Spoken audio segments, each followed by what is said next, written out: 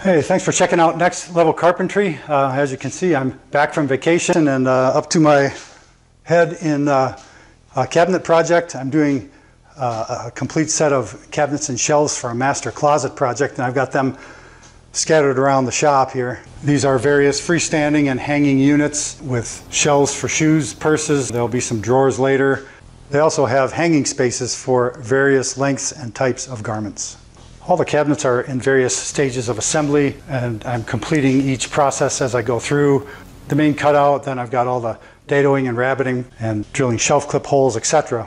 But now it's time to do all these short shelves, and then there's some cleats that get the edge banding as well. And I thought I'd go through the steps that I use. When I started off, this roll was 250 feet. Do a little math, and that's almost 1/20th of a mile of edge banding.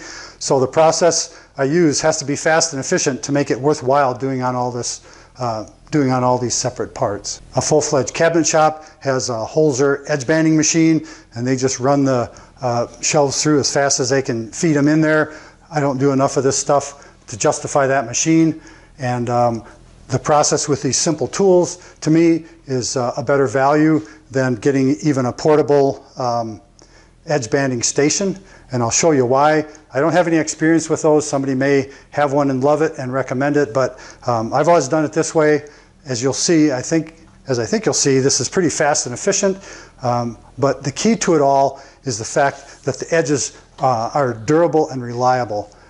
I've seen stuff come out of an edge banding machine, and if the tolerances in that machine are off a few thousandths of an inch, the edge banding sticks over the edge. The first time you slide a pair of shoes off a shelf, twink, it pulls the edge banding off. So the tools I use and the process I use eliminate that. I don't get callbacks for loose edge banding, and I want to show you how I go about that. You can make your own decision and decide what tools you're going to use, but for a fast, reliable edge, the system's tough to beat. And it's times like this when I've got a big cabinet project going on in the shop that I really wish I had a film crew. There's so much cool stuff going on, from sizing big sheets, full 48.5 by 96.5 inch sheets, sizing them down into precisely identical parts like this, just with regular shop equipment. I've got the dado blade process, shelf pin drilling, the planning and stuff. There's all those steps, but I just physically can't do the work and film the video at the same time.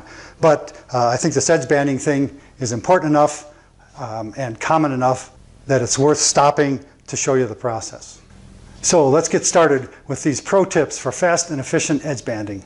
I'll start by reviewing the tools and supplies here. The first and most important thing is the edge banding itself, and I did a video previously, I'll put a link to it up here, that shows how to make custom edge banding.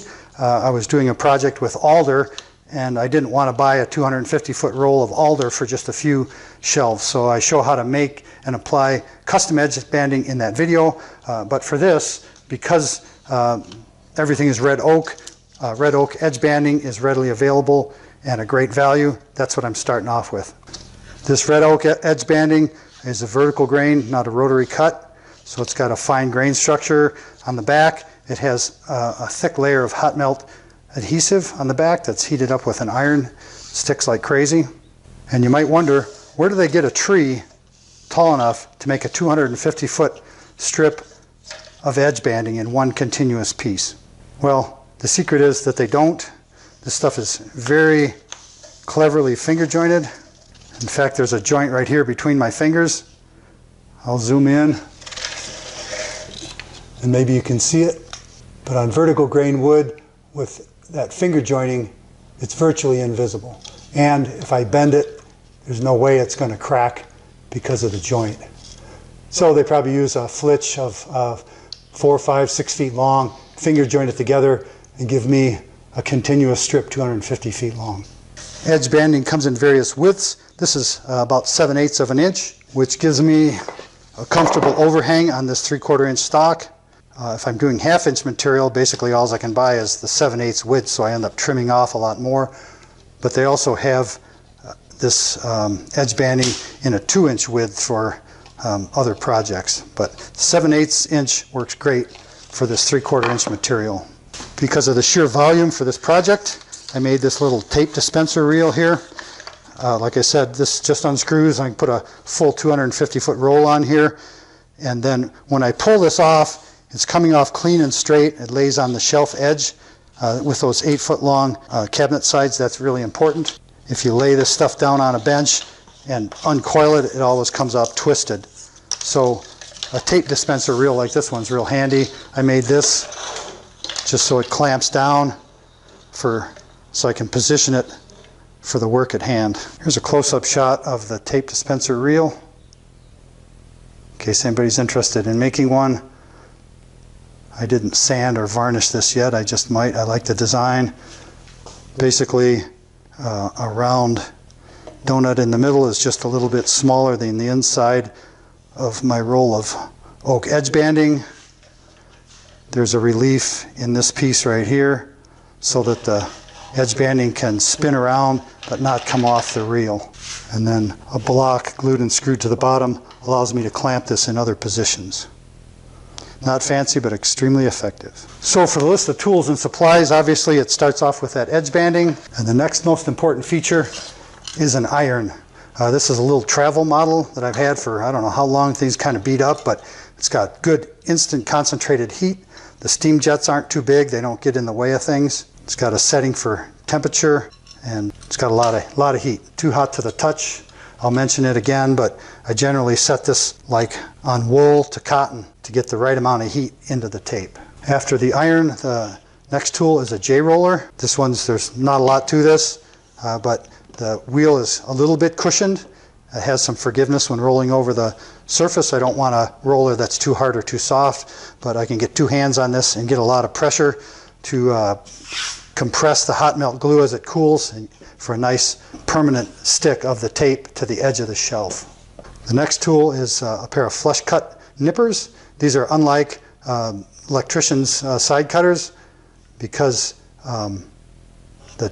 the edges are sharpened into a flat face. There's not like a double bevel that pinches the wire.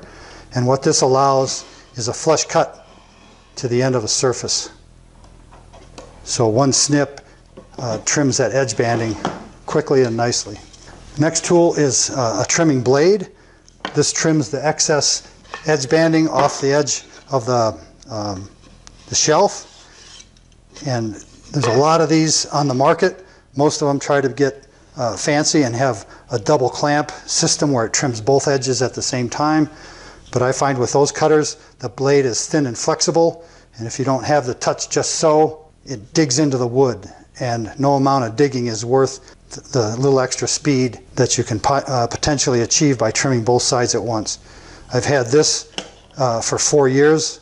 I just resharpened the blade the other day when I started this project. It's inexpensive, reliable, does a great job of flush trimming. So that's the only one I use and recommend. The next tool I use is probably unique to me. This is a laminate file. I've had this one for 20 years, can you believe it? And I use that instead of sandpaper. After the edges are trimmed with a blade, a lot of people use a piece of sandpaper. I don't like that because if there's an irregularity in the edge of the edge banding, the sandpaper just follows that irregularity. And you got to do more work, and you can over sand some areas and still not adequately sand all areas. So I use a file. You'll see, I'll demonstrate that in a little bit.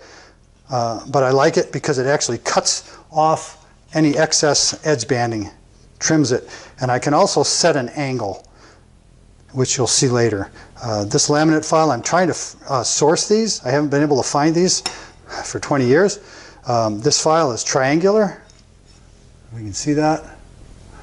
This edge can actually be used like a saw for cutting in the corners, and this edge has no teeth at all, so I can file up into a corner and not over-file in the wrong direction. I guess I'll mention it here. The file can plug up with glue like you see here. So another tool that I keep on hand is a card file, or a file card, sorry, and I use that for cleaning out any built-up hot melt glue that gets into the file. But those two tools probably account for 30% of the speed of this method versus sandpaper. The other thing that I do with the file, periodically I'll spray it with 100% silicone. This stuff is really got a lot of silicone in it. It's not just propellant, it's silicone. So I give that file a good spritz at the end of the day or at the beginning of a project, and it helps release that glue a lot quicker and easier. Two more incidental tools. I keep a sharp putty knife on hand. You'll see me use that later for cleaning up any residual glue that I might have missed. And last but not least is one of my best blocks for demanding sanding. This is 120 grit, and I use that for rounding some edges and corners, etc. So all the tools that I have so far, I use these on either the plastic melamine edge banding or the wood. At this point, I add one more tool, and that is this big cushy sanding block. This can be used right at the end for giving the edge banding itself just a little bit of texture, so stain will take to it. But obviously you wouldn't want to use that on the melamine edge banding because it would just scratch it. And one of the distinguishing factors is that I do not use this block for the initial cleanup of the edge banding edges. It's not the right type of tool for cutting them clean and smooth. Well, that should cover the tools and an overview of the edge banding process. So I'm going to go ahead and do a couple of these shelves. I'll move my little edge banding dispenser over here. Nothing magic about that. The first thing in the process that I'll mention is that to get good results, you have to have good cuts.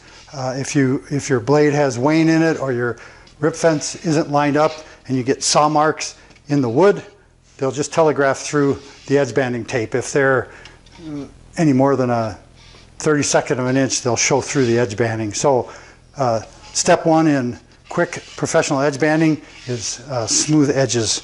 I like to work in a vertical orientation rather than clamping something down and doing it on the side.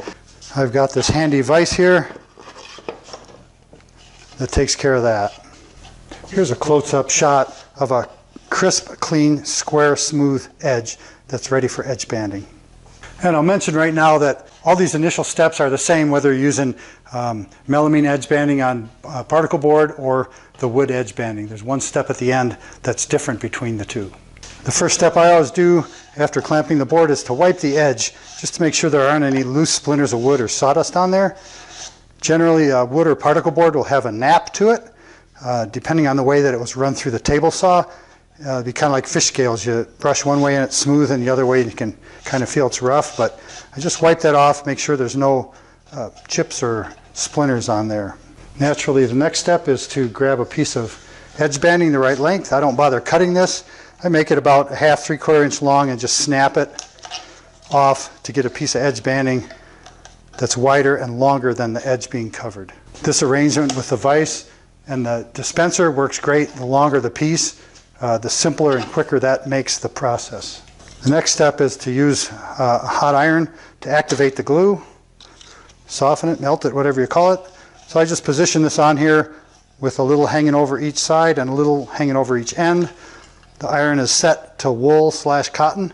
That iron is way too hot to touch, but I want to get a lot of heat into that edge banding in a hurry.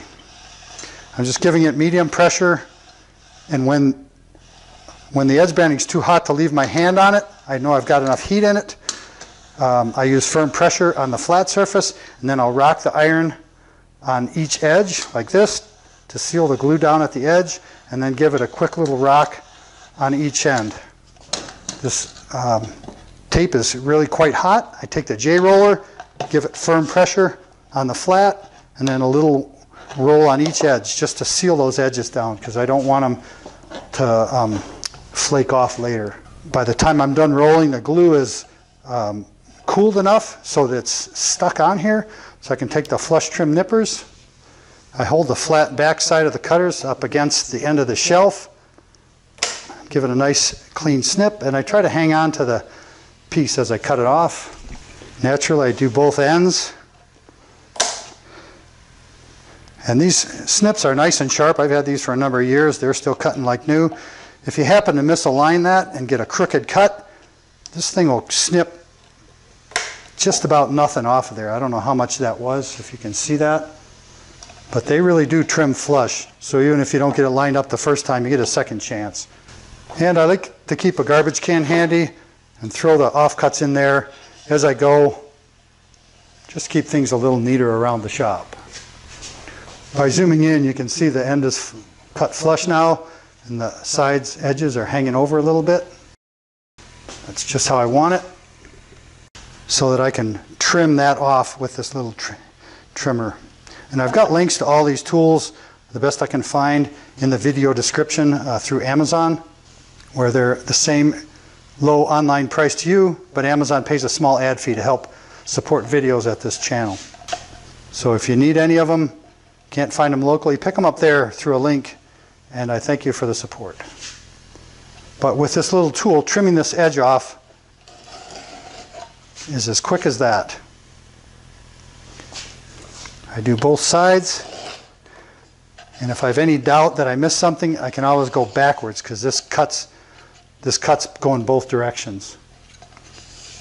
But that gets the edge clean to what I'd say is 98%. But you can still feel the difference between the face of the wood and the edge banding. You might be able to see it here. This edge is just ever so slightly sticking out. And a commercial machine, if it's not set right, it'll leave that little edge, and that's what gets caught and tends to chip off. So I want to deal with it. And the way I deal with it is that laminate file that I talked about.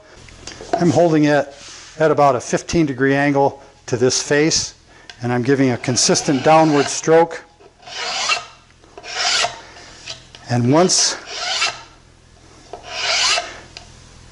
you can hear the difference when it's done cutting the edge banding. It's a smoother, cleaner sound. I don't even know how to describe that, but when you're doing this, you'll be able to tell the difference. So I've cleaned off any edge banding that's protruding. There's a slight angle on it, but there's still a sharp corner here. So I tilt the file to about a 45-degree angle and give it a little wipe. Now I've got a flush edge that's not sharp in those few strokes. The back side's a little harder to do because it's hard to hold the file like this and get a good cut. So I just start off with the file tilted in that 15 degrees. You might be able to hear the difference as that slight edge is cut off.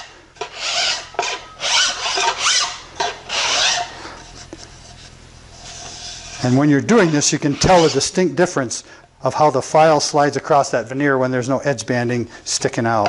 So I've got a couple strokes to put the 15-degree angle, and one more to put a 45 on it. Now these edges are completely flush, nothing there to snag when things are drug on and off the shelves. I'll take a final pass to make sure there isn't a burr on this edge. I just hold the file tight to the end and push. That trims off anything, and then a very light nip eases that edge. So when the shelves are being put in and out, there's nothing on the end to catch and pull off. Second verse, same as the first. Flush trim, bevel, bevel, bevel, done.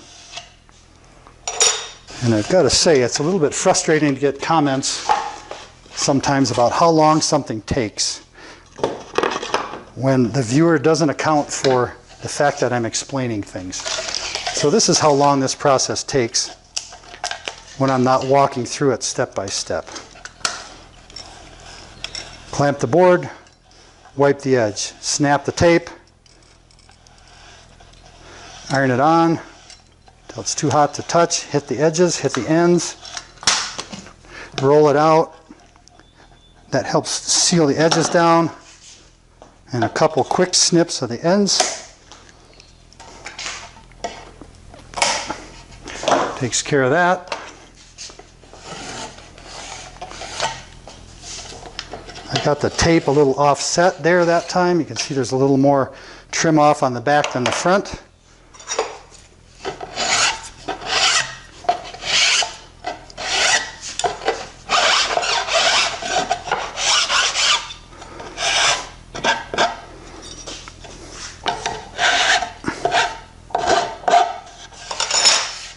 And that's all it takes.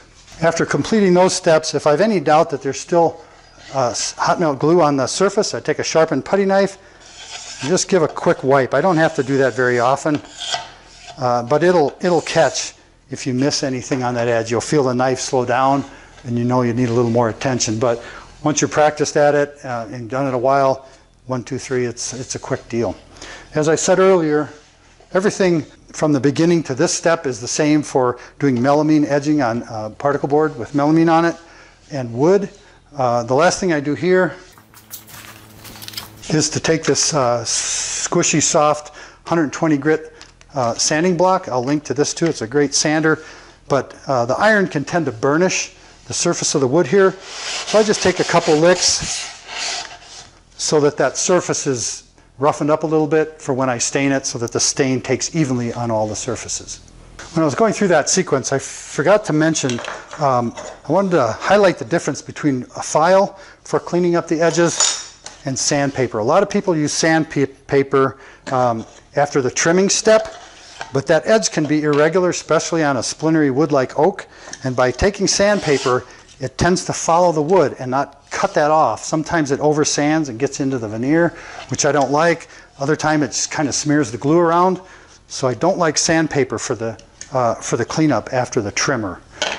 Use a file, it makes a lot of difference, and it's a lot faster. I wanted to show a couple more things here. One is for a piece like this. This is a shelf cleat. The closet rod goes about here, and I want to put the edge banding on the end and the bottom of this piece.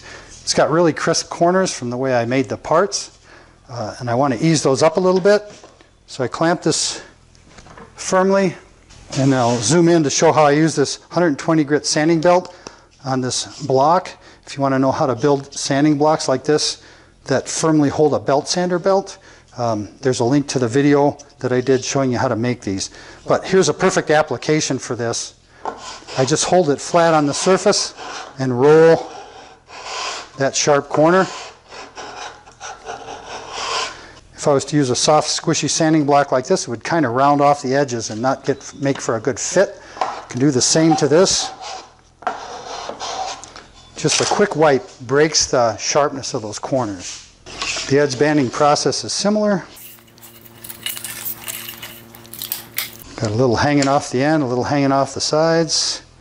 Plenty of heat, a little bit of pressure. If the wood is cold or the iron is cold, the tape keeps peeling up. If the tape gets misaligned, just make sure it's good and hot, then peel it up and recenter it. It's hot. As long as that glue is pretty pliable, you can peel it off and stick it back on. I'm going to use the pressure and heat from the iron to roll that corner. And this tape doesn't really want to stick on those curves so well. But because I broke the edge on that a little bit, you can use plenty of pressure, plenty of heat. Just double check that to make sure I got it hot enough that I can't keep my hand on there.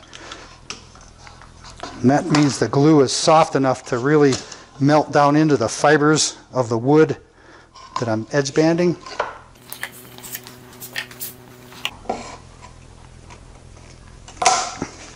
Can trim these guys off. It's a little hard to line that up with the camera.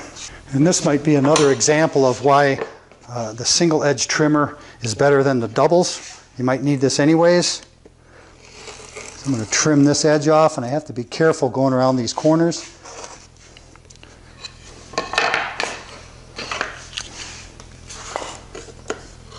It's kind of a sharp corner for this tool to get around, but it does a good job. Could also, oops, there goes my scrap on the floor. If that process loosens the glue, I just hit it again with the iron. A little more pressure to kind of put it back where I want it. You can hit it again with the roller if you need to, just to make sure it's really stuck on there. And then I'll carefully file this too.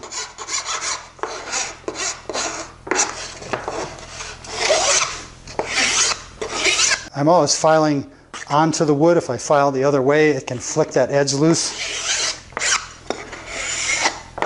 This is hard to do, trying to show it in the camera at the same time, but you get the idea. A little 15-degree bevel, a 45 to take the sharpness off of it. Rounding those corners a little bit. And I didn't do very good on these ends,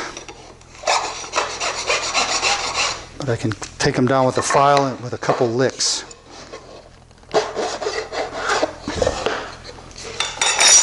And that shows you how a block like this is handy for this sort of work. I might as well say that the reason I don't use this sandpaper, even though it's stiff and hard, the reason I don't like to use it for cleaning up the edges is because it tends to really clog up with glue, and it's harder to clean the sanding belt than the file. As I mentioned, I keep this file card on hand. I always want to call it a card file, but that'll clean out the pores of the file quite nicely when the glue builds up like that. This even has a little pointed pick on there if some of that stuff really gets jammed in the file. This is good for cleaning any file, but these in particular. Like I said, I'll link to these tools in the video if it's something you need. And I'm still trying to source this file.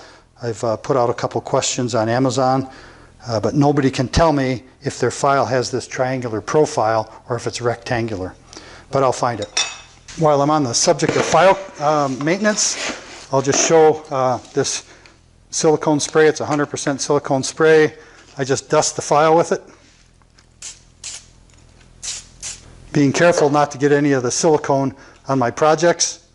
And if I do this at the end of the day rather than the beginning, the carrier is all evaporated out, the file is slick, and that glue won't build up near as much while I'm doing a bunch of this work, even if the glue is still a little warm and soft from ironing it on. Well, as you can see, I've got my work cut out for me here, finishing up these shelves and those cleats. I'm sure I'm going to be through that 1/20th of a mile roll of edge banding by the time I get done with this project. If you like the video, I hope you'll consider subscribing to Next Level Carpentry if you haven't already, so that you'll know when videos with more tips like this come up. And while you're at it, poke that thumbs up button so YouTube knows something's going on. These are exciting times for Next Level Carpentry.